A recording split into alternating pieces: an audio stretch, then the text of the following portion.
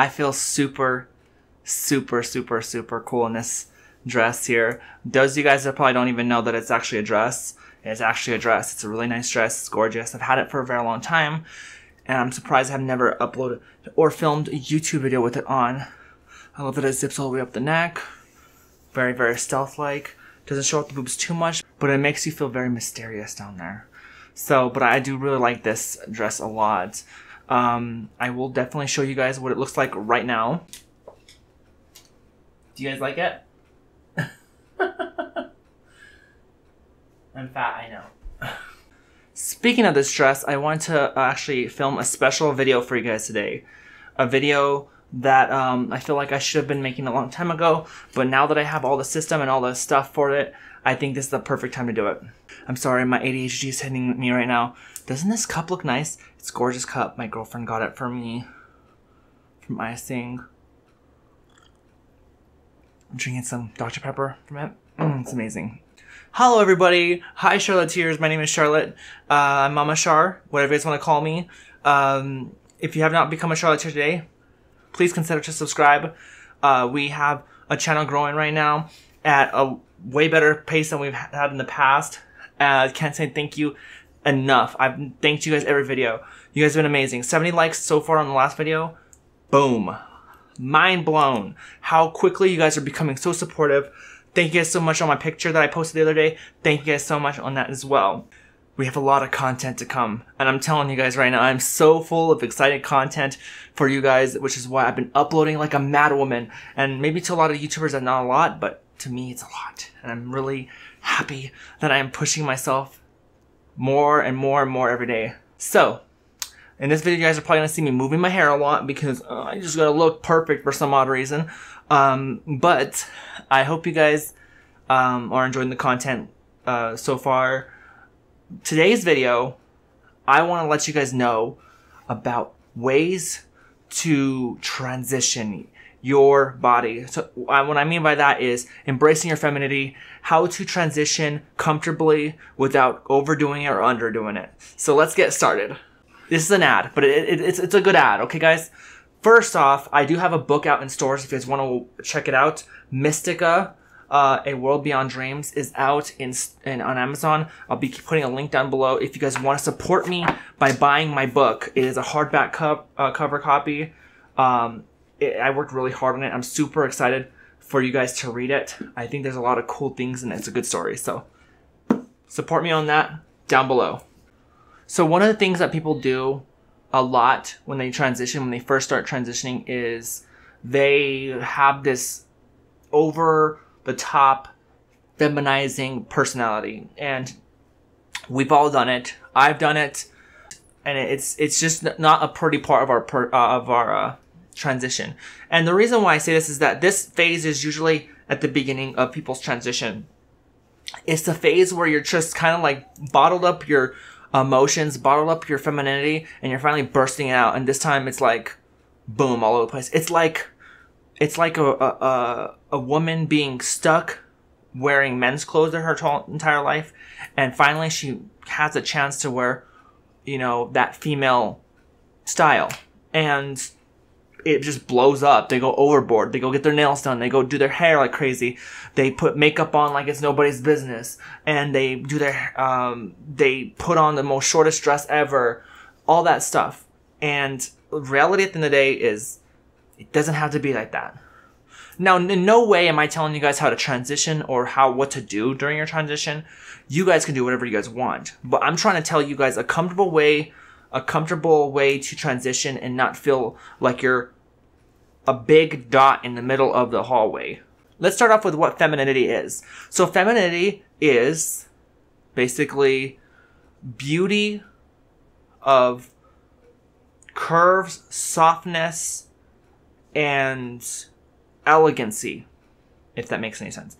It is the non-harshness of a body. It's a feeling of calm. It's a feeling of a baby's bottom. Just kidding. Femininity is something that is very, very much attracted to a lot more than masculinity. And I'll tell you guys why. Have you guys ever walked in a hallway and there was one really hot girl walking, hot woman walking, and everybody's just staring at her because she has the best, dress on. She just looks so gorgeous. She looks so confident. It's not like that with men for some reason. There's not as much, there's probably going to be women that are looking at the man, but it's not as highly anticipated as it is with femininity, with the woman walking around. So whenever you're transitioning, you're already going to exude that femininity energy. So and that's what a lot of, even if you're not the point of the room and you're not the hottest girl walking on the hallway, if you are feminine in the hallway or in the streets or in the mall, whatever, you are going to have more eyes on you than if you weren't. And double that with over femininity. There's a lot of people that are like, oh my God, they're wearing too much makeup. Oh my God, their ass is showing in those jeans. Oh my gosh, they're over the top. You're doubling the amount of attention you're going to get, and a lot of times it's negative. Now, I'm telling you guys this because everybody has this little bug inside them, and we're given it at birth, and it's this judgmental bug. It's this bug where you have to look at something that's over the top or under the top, something that's boring or something that's really, really distractive, and that can be you, and it's not very good, honey. There's nothing wrong with being mundane and being normal and just dressing in regular clothes. Now, if you feel unfeminized wearing regular clothes because you felt like you've been wearing jeans and a t-shirt your entire life, I completely understand. Wear a dress. But when you're first starting your transition, don't try to pull up so much attention, because it's going to be negative attention, because now you're having people look at you because you're feminine, and you're having people look at you because you're over the top. And now people might even be looking at you because they are clocking you. Because believe it or not, we live in a society where a lot of people know there's trans people all over the place. They see a woman and they examine whether they are natural or not. And it's not something that they're like, oh, there's so much trans women out there, we don't know who's real and who's not, It's more so like a natural thing, if that makes any sense. Especially being trans. Believe it or not, when I look at women in public, I do have that little bit of a brain. Is that person trans? Is that person not trans? Is that person cis? Maybe it's just me. I don't know. It's probably just me. Don't overdo the top. I've said this in many videos in the past, to not overdo stuff like makeup. Don't wear too much of short dresses. Now, if you're far into in your transition and you feel very comfortable and you feel like you're not getting too much attention, there's nothing wrong with wearing short dresses or wearing a lot of makeup. But when you're first starting, I'm talking about when you first start your transition. Be cautious. Ease your way into it. Allow yourself to grow. Because, believe it or not, young girls that are turning into teenagers, just because they, get boobs or they, whatever, they're not exactly like just going all hardcore into the femininity scene. Now there's some regular cis women are like that, and trust me, we all know this, the adolescence phase of everything. So, but at this point, just ease into it. Your voice is probably going to be really hard to change. Mine is still hard to change. I still sound like a guy. That's the reality at the end of the day, and I know that because I do a call center, and 70% of the people call me she, her. 30% of the people call me he. So it is what it is. But your voice is going to be really hard to change. And this is where I give you guys the first bit of advice on the voice. Now, I know, Charlotte, Mama Char, don't be telling me something if you don't even know how to do it. At the end of the day, watch your voice, because your voice is a big indicator. And if you're over here squeezing your voice to the point where you sound like a chipmunk, you're a big, big, big, big attention giver. Now, I'm going to tell you guys something right now. Thankfully, I haven't gotten someone to go when I started talking. Never have. In fact, in person it's different. I don't get that kind of reaction. I get like maybe deep inside they might question, but they're not like, oh my God, that's a low voice. Oh my God, they're not expected to come out of you. You know what I mean? But when you hear like, hey guys, what's up? Hey, hi, oh my God. Like, and that's another thing, actually, the flamboyant voice, the whole hardcore, let me just, yeah, girl, baby, like super hardcore You're talking like you're in some sort of different language. It doesn't need to happen like that. You don't need to overdo it. You need to just talk like you talk normally, but maybe with a little higher of a voice, or work on your voice little bits in there. Because if you try to do it right away, you're going to sound like really, really hardcore. And I know it's hard not to do that because you've had a masculine voice your entire life. And it's really, really hard to just not raise your voice super high, because it's not exactly easy to start moving your voice up in pitches. It's not that easy. So I'm not trying to invalidate people that are actually really trying hard to move their voice up, or, convert their daily life from masculinity to femininity. I'm just trying to let you guys know that there's an easier way to ease into your new self. For instance, I'm not wearing any foundation. I'm just doing my eyeliner and my eyebrows. That's all I do now. And I don't put lipstick on half the time, or most of the time. I don't do my eyelashes. It's the simplest things that make me feel comfortable and confident in myself, because I realize something. The less is more. The more is less. So the more that you do your makeup and all that stuff, the more you're going to get attention. The more attention you're going to get, the more people are going to question. If people see a trans woman and they don't recognize transness, and they see, oh, she's dressed up like, a regular woman. She's not over the top. She's not over the... Because a lot of society thinks that trans women are these hardcore, no hips, bulge coming out the front, thick ass freaking Adam's apple, and their wigs, speaking in some sort of high-pitched voice with over-the-top makeup that looks like drag queen. That's what a lot of society thinks.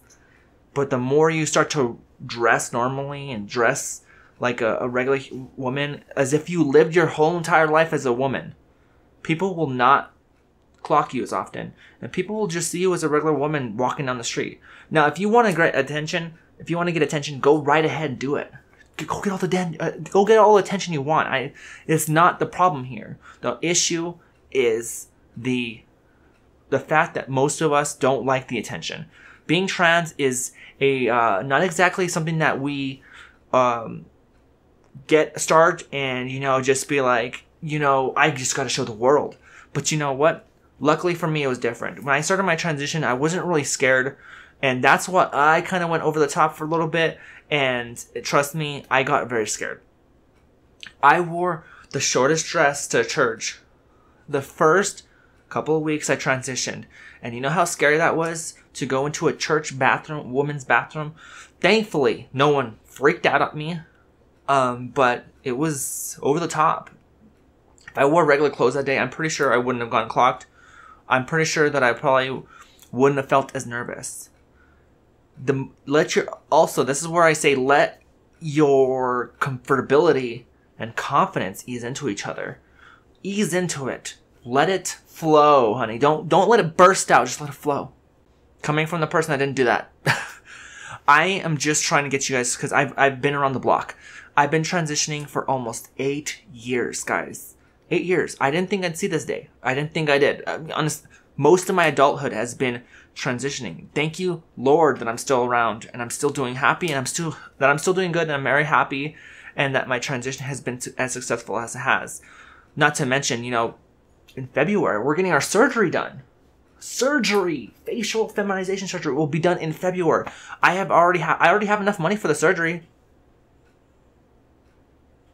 I'm excited. My insurance is covering it because I work with Blue Cross Blue Shield, and they love the LGBT community. Thank the Lord I have the job I have. But just like my surgeries, I didn't transition and decided to go through surgeries. And that leads to my last point of this video.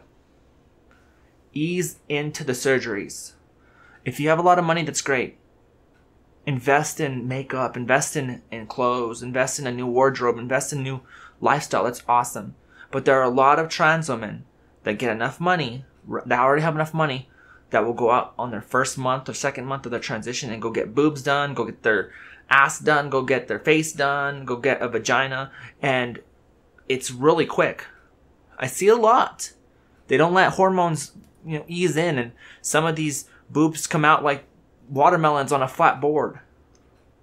Their asses look like I don't know. I don't mean to shame anybody that gets the surgeries that or get BBLs and all that stuff. It's a very courageous thing, and it's awesome to see that they're living their happy life and have the curves they want. But there is something that I have done personally for myself, is that every time I've gone to surgery, I've asked the doctors to please make it as natural as possible. Not make it over the top. I don't want to look like a Barbie. I don't want to have a fake looking ass or fake tits. I don't want to have a face that looks like it's been completely botched or has lips bigger than my jaw. I want a body that looks like I was born feminine and a female and born to look like my sisters. That's what I want. Now, I'm never going to look like my sisters. That is what it is. But to me, that's my goal. And disclaimer for this video, by the way, this is not to make anybody feel like doing the over-the-top stuff is bad and doing all this stuff is bad. I'm just trying to make it comfortable for you guys. If you want to go crazy and you want to go shake your ass in the middle of the mall or at a club on your second day of transitioning, the long wig and overdone makeup and a high-pitched voice, go right ahead. But this video is not just telling you guys how to be comfortable. It's almost telling to you guys on how to take care of yourselves, because people target trans people. Believe it or not. There are people that don't like us, and if you're making yourself very visible as a trans person, and I wish it wasn't like that in society, you're making it very, very easy to get targeted. So watch yourself. But with that being said, guys, I hope you guys understand this video. I hope you guys understood where I was coming from. I did. I love you guys so much. You guys have been amazing. We're almost at 10.2k subscribers. What have I done to deserve this amount of support? Thank you guys so much. I don't know. Anyways, guys, like I said earlier in the video, if you guys want to purchase my book, it's down below. If you guys want to become a member, I'm going to start doing some stuff for the members, and it's not adult content, so if you're looking here for adult content, you're going to get it. You're not going to get it. Sorry. It's for extra content. I'll probably be making videos for only members. But if you guys want to be a member, down below next to my subscription button, it should be a join button. So that's up to you guys, though. Anyways, guys, you guys just being here is what matters to me the most. I can care less about what if you don't want to put money in or not. I love you guys so much. You guys are amazing. You're my Charoletteers. You guys are my family. I'm Mama Charlotte. Your mother. Your trans mother. I'll see you guys in the next video. I love you guys lots, like tater tots, apricots, ladybugs with lots of spots. Bye, guys.